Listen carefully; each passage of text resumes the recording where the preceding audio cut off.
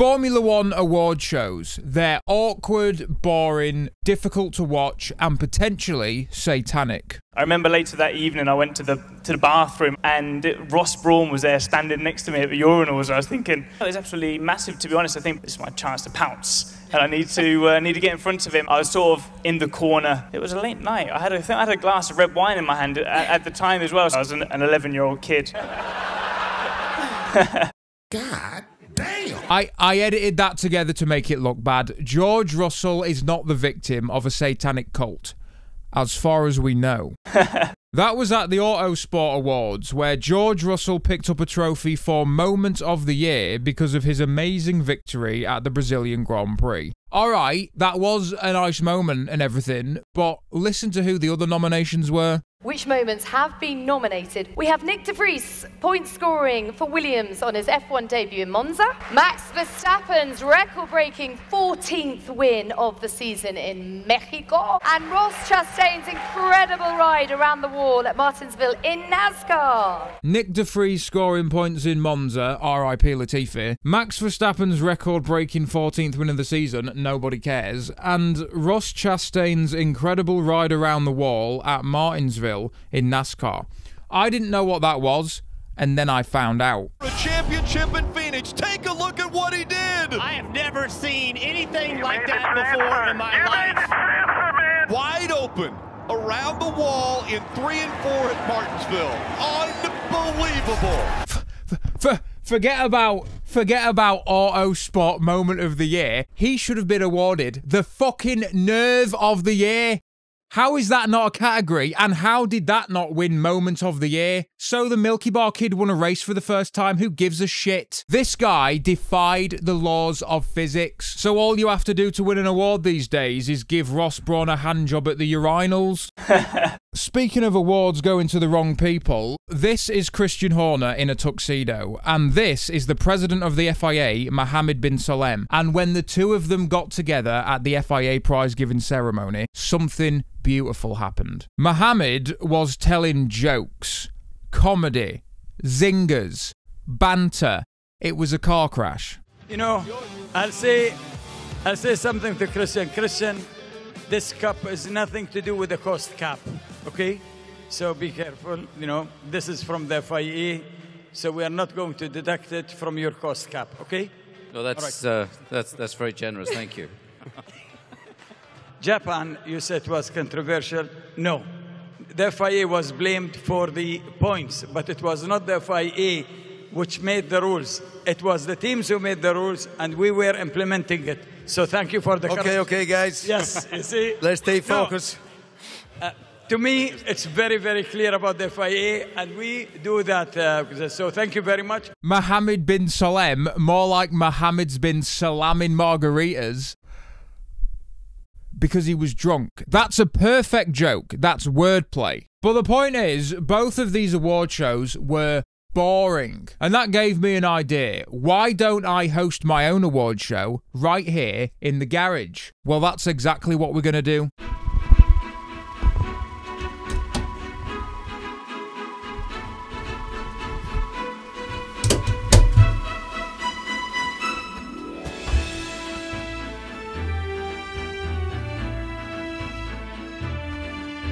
Ladies and gentlemen, welcome to the RPM F1 2022 end of season, thank fuck it's finally over, unofficial but still really important prize giving ceremony. Sponsored by Balenciaga. I support them in this difficult time. Welcome everybody, I am your host, Mohammed bin Mohawk, president of the RPM. I've never worn a suit before. I hate this. I hate this so much. I can't even put my fucking arm on the door, look at that, I'm gonna rip it. I'm gonna do this like the Oscars, except my show doesn't sit upon a throne of Satanism and pedophilia. A little. And I haven't got any trophies, because I don't have the budget for that, so instead, I made some certificates. And we're not going to be doing any boring categories like Best Driver of the Year or Best Moment of the Year. Lame. Instead, I have categories like Why Do You Have to Ruin Everything, You Slippery Little Bastard of the Year. Fucking What the bloody hell are you playing at, dickhead of the year?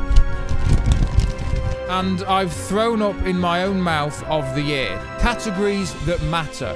But the first category is Sigma Bastard of the Year. This is an award for the most badass, thick-shafted, cock-making, vagina-exploding display of power of the season. In third place, Fernando Alonso at the Belgian Grand Prix. After being involved in a first-lap collision with Lewis Hamilton, Fernando Alonso's car was undamaged, and so was his nerve. Because then he slags Hamilton off on the radio, calling him an idiot and saying he only knows how to drive in first. Then, as Hamilton pulled over to the side of the track, Fernando drove past waving his finger, sending Team LH into a nervous breakdown. What an idiot! This guy only knows how to drive Verstappen first. In second place, Kevin Magnussen at the Brazilian Grand Prix. After the Milky Bar kid fucked his Mercedes into the gravel causing a red flag, it was Kevin Magnussen with the fastest time in qualifying. All the cars returned to the pit lane and waited for the session to restart. But then, it starts to rain, and the track is getting wetter by the second, and so was every woman in Denmark. Because by the time the session did restart, the track was undrivable. Cars went out and then came straight back in, and as the clock ticked down, it slowly became apparent Kevin Magnussen had done the impossible. Dragged that shitbox Haas to pole position.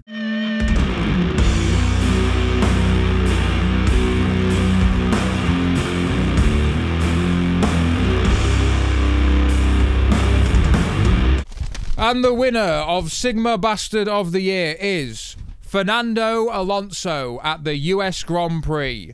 After the safety car restart, Fernando went for an overtake on Lance Stroll. But because Lance Stroll is a disgrace to humanity, he moved at the last second, causing a massive accident. Stroll's tyre explodes, the rear wing gets torn off, he spins in the middle of the straight and retires. But what happened to Fernando? He's flying through the air on two wheels, lands it, slams into the barriers, keeps it in a straight line, drags it all the way back to the pits, and even though the car was damaged and there were bits flying off all over the place, he got back up to 7th. Then, after the race, the FIA gave him a 30-second penalty because of that wing mirror that flew off. Cocks. But then Alpine protested the penalty, the FIA backed down, and Fernando gets to keep 7th place.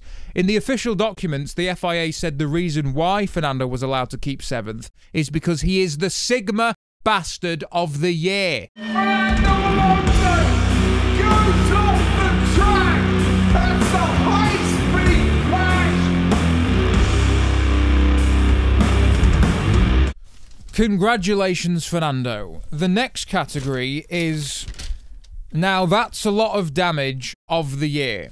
This is an award for a lot of damage. In third place, Mick Schumacher at the Monaco Grand Prix. Schumacher lost control going through the swimming pool section, hits the barriers, does a full 360 and then slams into the Armco, ripping the car in half. It looked like a big one. However, Haas's technical director, Simone, that is his name, they found most of the parts were still usable. He said the bodywork has been replaced, the Ferrari engine was undamaged, and the only thing that had to be replaced was the external gearbox. A rather unexpected result considering the magnitude of the accident.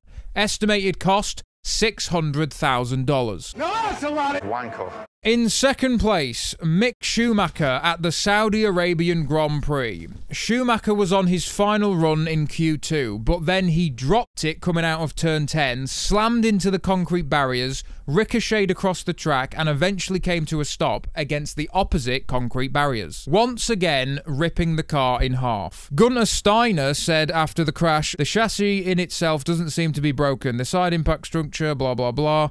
I think the cost is still pretty high because all the suspension is gone except the front left, blah blah blah. The rest is just like powder, carbon powder. Estimated damage, $1 million. No, that's a lot of fuck off. And the winner of Now That's a Lot of Damage of the Year is The Silverstone Hurricane of Shite. Boris Johnson invaded Chinese airspace, flipping Guan Yu Zhou upside down and launching him into the 7th circle of hell. Then Sebastian Vettel rear-ended Alex Albon, spinning him into the wall. Then he got torpedoed by Esteban Ocon. Then he got torpedoed again by Yuki Tsunoda. Then a third plane hit the Pentagon. Then Tower 7 collapsed all on its own. Then America invaded Iraq under the false pretense that Saddam Hussein had weapons of mass destruction. 5 smashed up Formula 1 cars. $1.5 million. The World Trade Center plus the big hole in the Pentagon, $36 billion.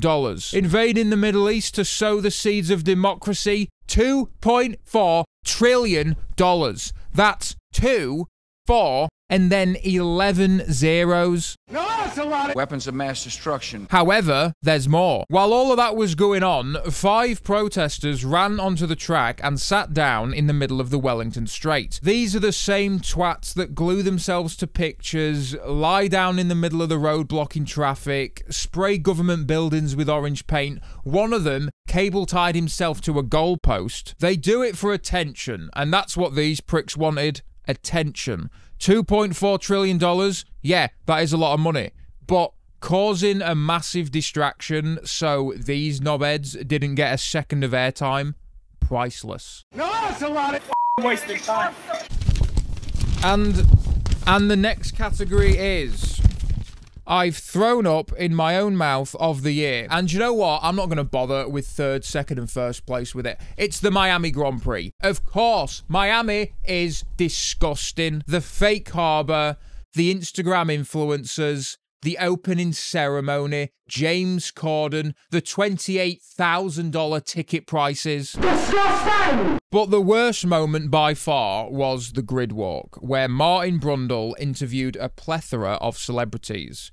Cristiano Ronaldo, Barack Obama, Shaquille O'Neal, a social media sensation, a talking lamppost, and somebody called DJ Khaled. We in Miami. This is my home, the best city in the world, and the whole world is here for this beautiful event.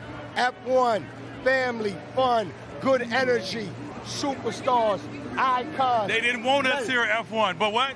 God did. God did. That's right. Utterly nauseating. I literally recoiled while watching it. Congratulations, Miami, you are disgusting. And guess what? Formula 1 has signed a 10-year contract with Miami to host the Grand Prix until 2031.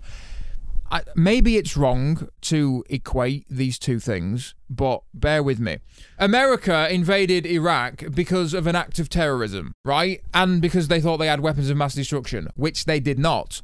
Well, the Miami Grand Prix was an act of terrorism. I was terrified, and they have got weapons of mass destruction because if DJ Fat Tits jumps into a swimming pool, that will cause a tidal wave big enough to wipe out half of civilization. Invade them for the sake of democracy. I hate this jacket. I hate this jacket so much.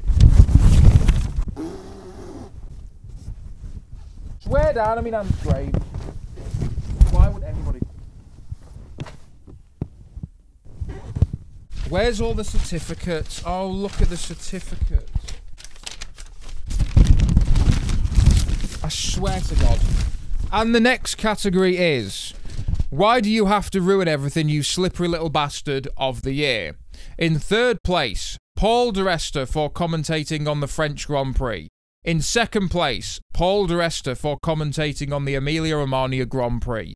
In 1st place, Paul di Resta for commentating on the Of course it's Paul di Resta. Everything he touches turns to lame. And we all know how it started. In 2012, he ruined the end of the World Championship by shagging his Force India into the wall. And what was a thrilling race between Fernando Alonso and Sebastian Vettel ended behind the safety car. Michael Masi would be spinning in his grave. But after that, Paul was hooked. He was addicted to the feeling of ruining Formula 1 for everybody. And he had to get more. So he became a pundit for Sky Sports F1. And yes, I know, it's not healthy to have this amount of animosity towards somebody for commentating on Formula 1. And yes, I have said some very mean-spirited things about Paul di Resta this season. I've called him a slippery little bastard, a Grand Prix killer, a witch, a fraud, a slob, the worst thing to happen to Scotland since the Dunblane massacre, an agent of the CCP, a baby harvesting goblin, a globalist mouthpiece, a degenerate sack of anti-human trash, and half Italian. But because it's Christmas, and it's that time of year where you do some self-reflection, having thought about some of the things that I've said about Paul di Resta over this year, I just want to say I stand by them. He is a demon from the pit of hell, and he needs to be exorcised. And I don't mean exorcised as in he needs to go for a run. I mean exorcised, as in a priest with a Bible and a crucifix performs a ceremony to remove the evil spirits from his soul. The power of Christ compels you! Or Sky Sports F1 could just hire somebody that isn't terrible. But an exorcism is more fun. What's the next category? I swear down on my nan's grave.